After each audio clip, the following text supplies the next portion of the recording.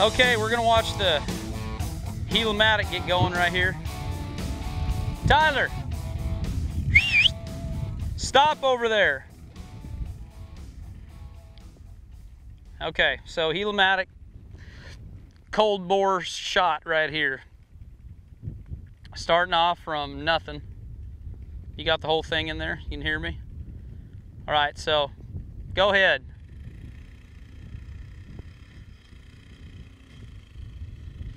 The loosest part of this arena is right over in that corner. It's really deep. Here's Tyler. What gear are you in? He's in third gear right there. See, it gets over there in that loose sand, but it's pulling around here. Watch this action. It's got a lot of hip motion.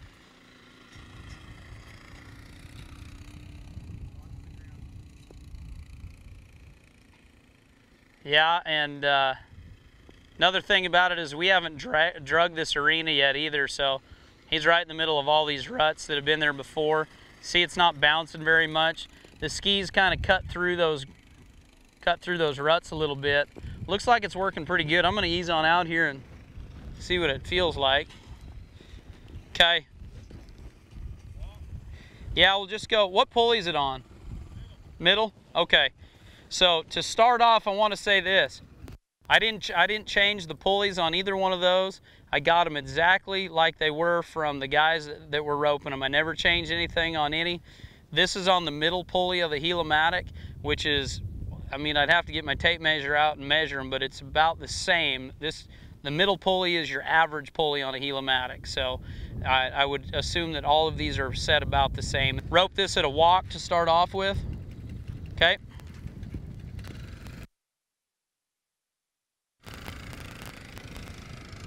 Just a walk right here. You know, still hopping pretty slow. They're all slow to walk right here, so. Terrible loop on my end.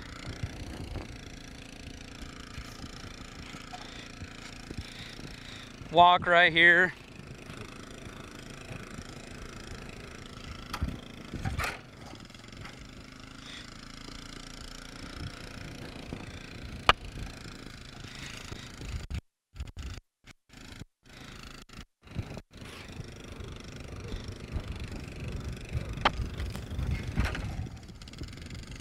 Okay, go ahead and put me in a trot.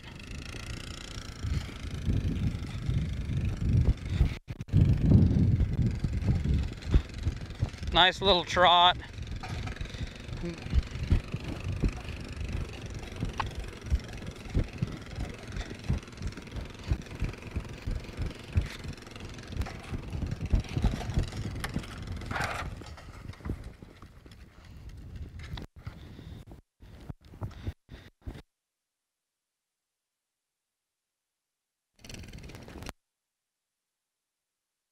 Okay.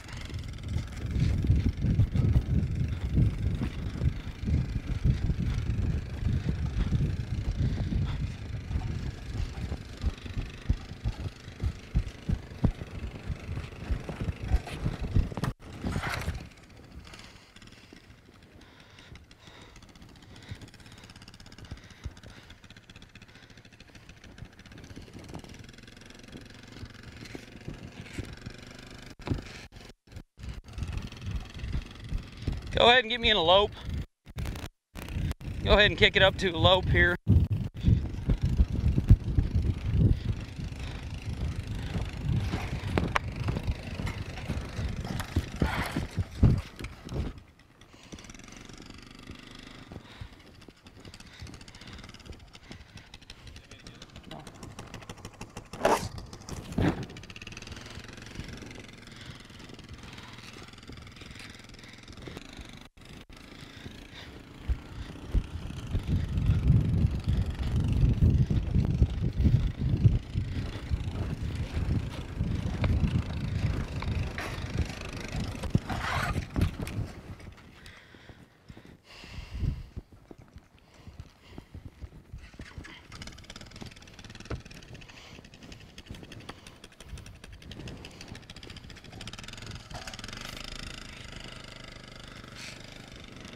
Okay.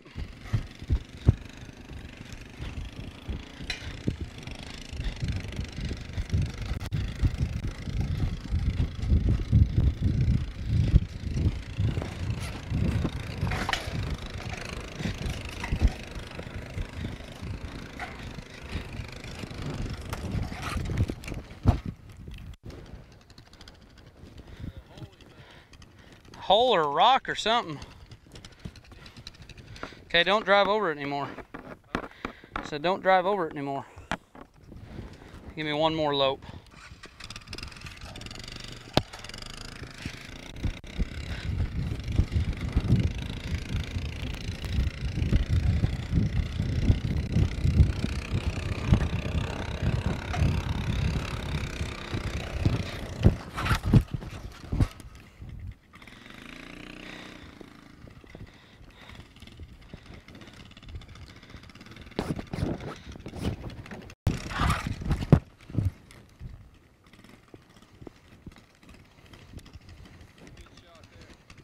Kind of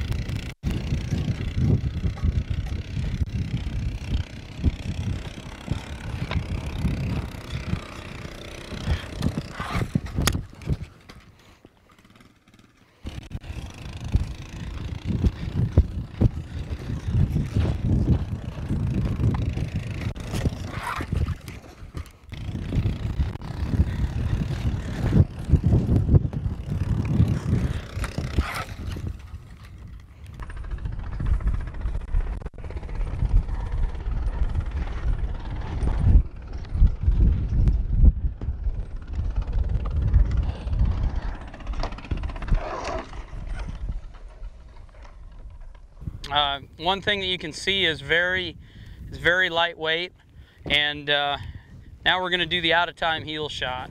And so right now the time machine is definitely winning the impossible out of time heel shot.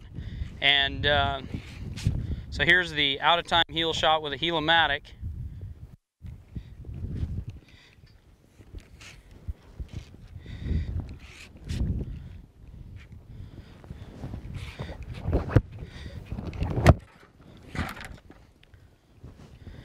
As we can see, it's pretty easy to rope this thing out of time. Feet are forward. There's nothing really to block us. As long as I'm throwing a nice loop in there. I was kind of trying two different deals, kind of a trap. So there's nothing really to block it from roping it out of time. Try some heading now. Can you hand me that head rope, please? All right, we're just going to trot here.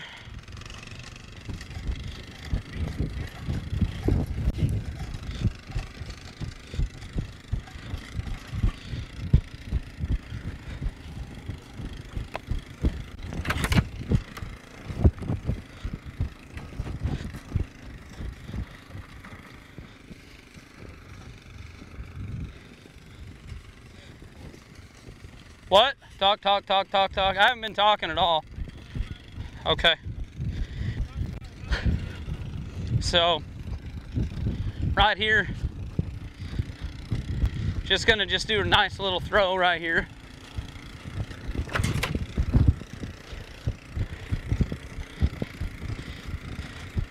Got a little more tension on it. See, I can feel that pull right there.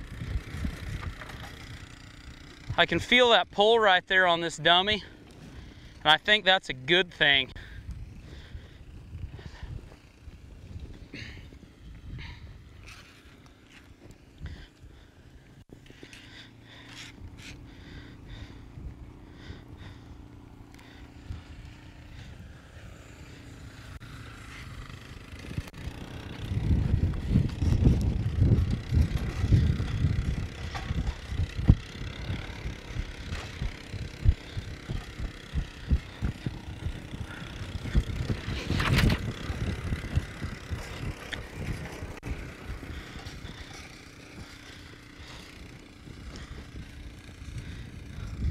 Gonna make some live runs heading now with it, and I tell you,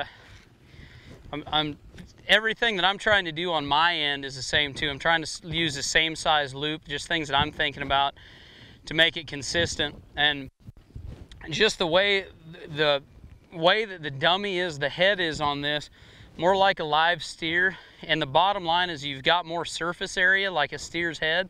And so when I pull my slack from roping the dummy so much, you know, we all kind of know where we're at to get a tight head loop.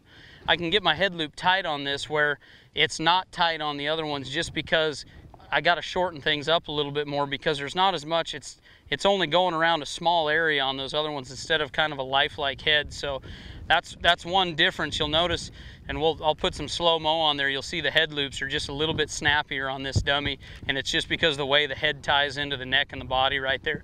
We're gonna do some live runs right now. Let's do some live runs.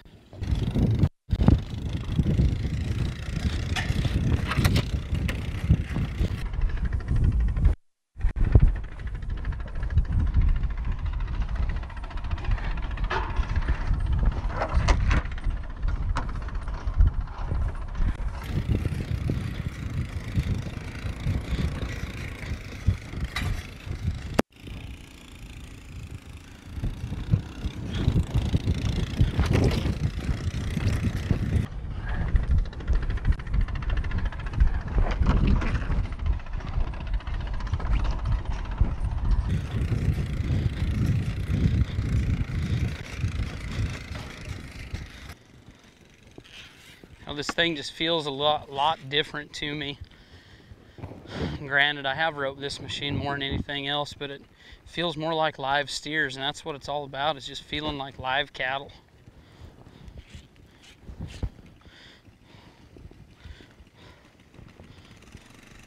Try to beat me.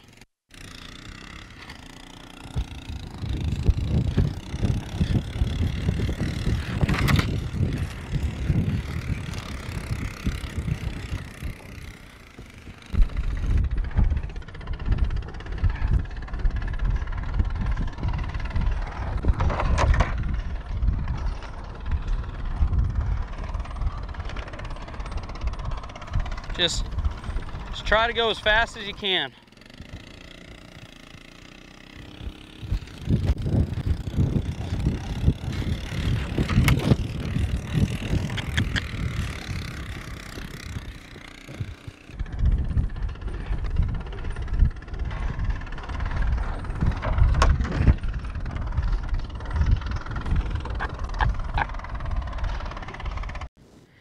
So after heading this thing a few times, I can tell you this right now, like, I feel like I can be way snappier on the head loop.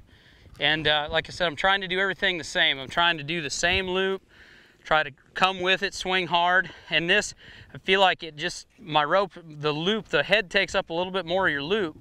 So it lets you get your slack out kind of more realistic. So, and then, you know, one of the misconceptions heading is that you want to rope and come back and really get your rope tight and pull those steers across there. But one thing that you want to do on the heading dummy is keep your horses free and really running up. So, I mean, if you're a guy that has a gray head horse that kind of wants to suck back a little bit every once in a while, I would probably go ahead and run up and stick, and just, it's okay to stay right there with it.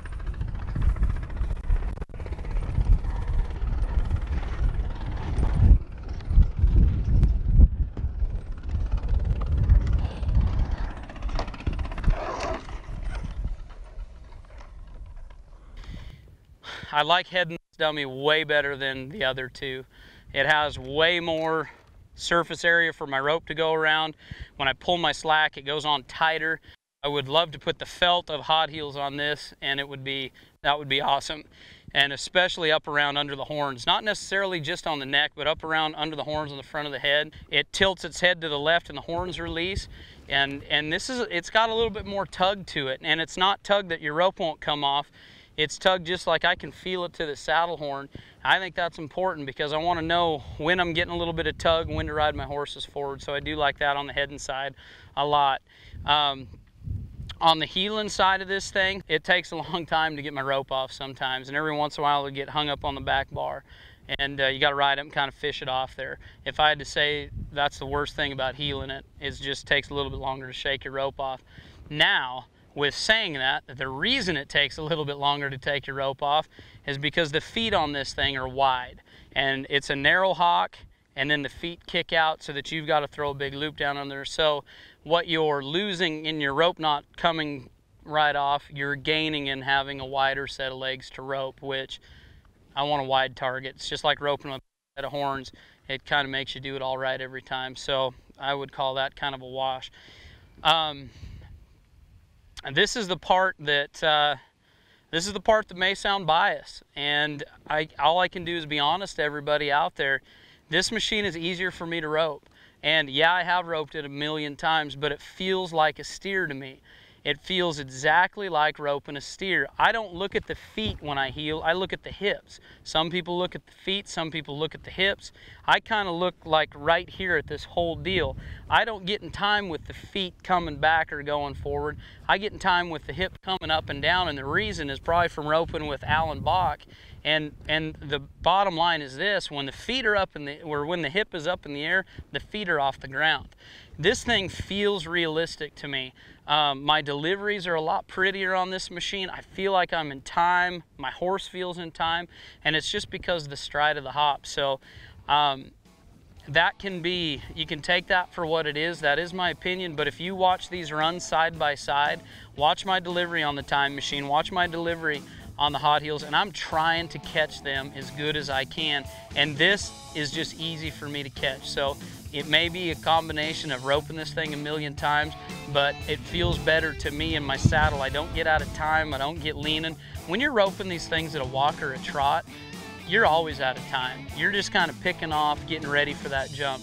But when you're going out here and you're getting it into a lope and you're getting kind of full contact like we were those last couple, then that's when it really, really stands out. This feels like a real steer to me, coming around the corner, and if I don't throw on the corner and I got to kick back up and swing over his back 3 or 4 or 5 times, if I'm going 1, 2, 3 rope in time with every jump. You watch great heelers, you watch the way that they rope. When they come around the corner, it's swing per jump, and that's how I think, you know, when you rope a goat, when you rope anything, you rope a swing per jump.